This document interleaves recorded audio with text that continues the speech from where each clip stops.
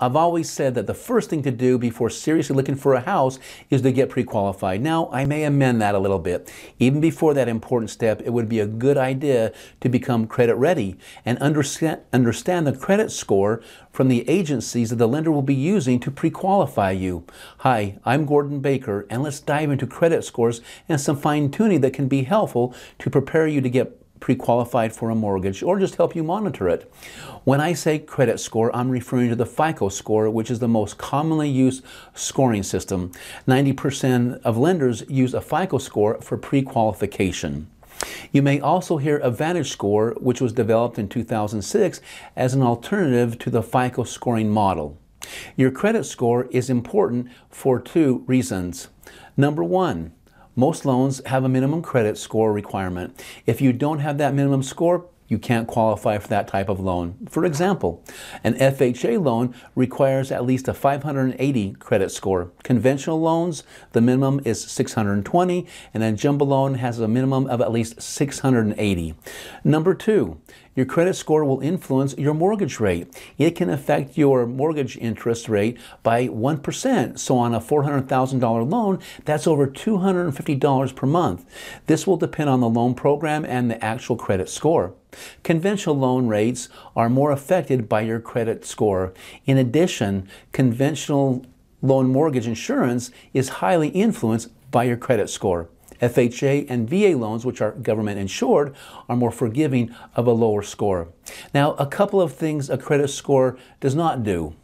It does not determine the amount you can borrow. Every so often, when I'm discussing prices with a potential buyer, I hear the comment, "My credit score is over 800. As if that will allow them to buy a $900,000 home regardless of their income. Second, a good credit score does not override events such as bankruptcy, foreclosure, a short sale, or switching to being self-employed. Now here's something you probably didn't know. When you find out your credit score and want to brag about it a little bit, my question would be, okay, that's all well and good. What version is it? Did you know that there are over 16 different versions of your FICO score?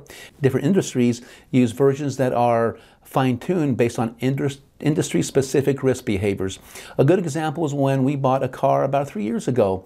The finance manager told us that our credit scores were each over 810. Wow! I probably walked out standing a little bit taller knowing I had a credit score over 800. Then, shortly thereafter, I checked on my score that a lender would use, and it was closer to 750. Ouch, what happened? Who wasn't being totally truthful? Nobody. They just each used different versions specific to their industry. Now, has this been helpful? If it has, please do me a favor and like the video and subscribe to let me know you're finding value. Before we get into the components of a credit score, make note of this website, www.annualcreditreport.com. If you're wondering how the three different credit bureaus, which are Equifax, TransUnion, and Experian, see your credit worthiness, this is the place to go. While they don't give a specific score, you can see inquiries, accounts with payment histories, bankruptcies, judgment, and liens. Now, last year, a report by Consumer Reports found that 34% of credit reports had at least one error. For that reason alone, it's good to check your credit report periodically. Now, a credit score has a range between 300 to 850. There are 5 elements to your credit score, which are payment history, credit utilization, length of credit, new credit, and credit mix. Payment history is the most influential factor in calculating your credit score, accounting for 35%. Research shows that your track record of payment tends to be the strongest predictor of the likelihood that you'll repay all the debts agreed to. Now, this includes accounts such as credit cards, mortgage loans, retail accounts, and installment loans. A late or missed payment can affect your score by over 90 points and stay on your credit score history for up to 7 years. Now, smaller delinquent amounts and those that are older will have less of a negative effect. Next is credit utilization, which is weighted at 30%.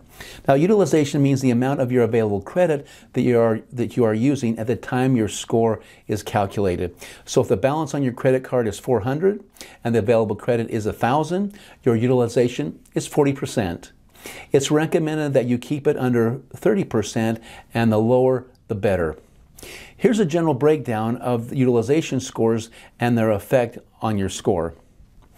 The important thing to remember is that the bank looks at your credit balance once a month at the end of your billing cycle. And this is what is reported to the credit bureaus. The end of your billing cycle is different from the due date that appears on the statement. One of the reasons given for not closing a credit card is that it will reduce the overall available credit and therefore increase utilization, which is not a good thing.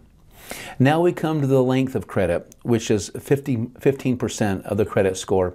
Now, this is just one thing that takes time, plain and simple. It will track how long you've been utilizing credit, and obviously, the longer, the better. New credit is the next component, and it is weighted at 10%. This is adding new or existing forms of credit. The bottom line is you should only add credit when it is necessary. Approach new credit with care and have a plan to repay it. That brings us to the credit mix, 10%. For creditors, it stands to reason that the better you manage different loans and lines of credit, the lower your risk when lending you money. Honestly, focus on the first two elements since they add up to 65% of your score. There is not much you can do for the length of credit. Time will take care of that. So what can you do right now? Set up a system to make sure the bills are paid on time, since that is 35% of your score and the downside for a missed payment is high. Understand credit utilization, your billing cycle, and that by closing a credit card, it will negatively affect your utilization score. Review your annual credit report for errors and challenge any inaccuracies. It has a wealth of information. And also, when somebody tells you your credit score, understand there are many different versions of FICO scores. Your FICO score from one industry will not correlate necessarily with the FICO score from another industry. Implement these items so you can become credit ready and optimize your credit score before you get pre-qualified. If you don't plan on purchasing a home or a car in the near future, they are beneficial to help you maintain and improve your score. Thank you.